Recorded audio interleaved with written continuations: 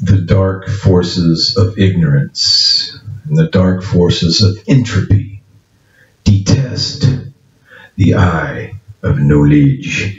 They detest the eye of the light. And I will tell you why that is, dear esteemed viewer, because this is now a place between the worlds. And this is a time outside of time that we find ourselves within.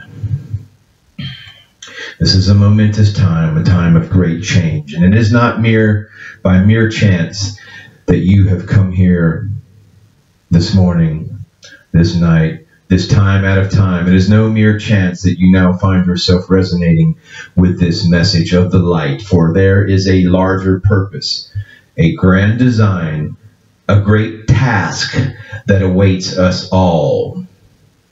For this is a time long prophesied when the opposing forces of evolution and entropy have come to a climactic confrontation.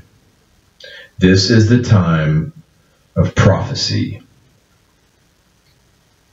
The world has fallen out of alignment, and the eternal balance of light and dark has become disrupted. The Dark Lord has begun to extend his domain of death into the world of the living. This has happened before, and you know the legends. You've heard the tales of the previous times, but each time the cycles bring these opposing forces into confrontation again. The stakes get higher. Now they have reached the ultimate. We stand on the threshold of planetary illumination, or planetary annihilation. The outcome is by no means certain. It is for this very mission that you have been born on earth in this lifetime.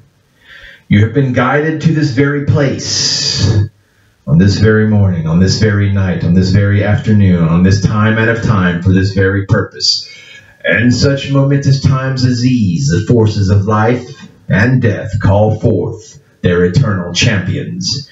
It is your destiny to be the noble heroes of your time, a time that will be sung of in all future ages. Your mission, should you choose to accept it, is to journey to the fortress of ultimate darkness. There you must confront the Dark Lord and restore the great balance. If you fail, the world will be plunged into a new age of darkness.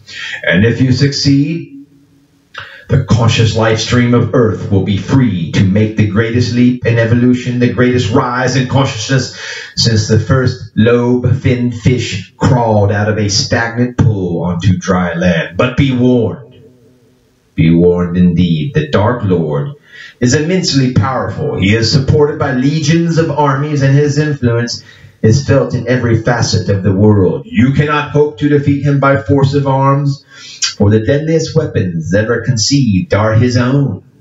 And he also controls the wealth of empires, with power to buy and sell the very earth you stand upon. He is the father of lies and deceit, and can turn even your own parents against you. You must learn his weaknesses and make them your own strength. Love, compassion, magic, purity of heart, and nobility of soul.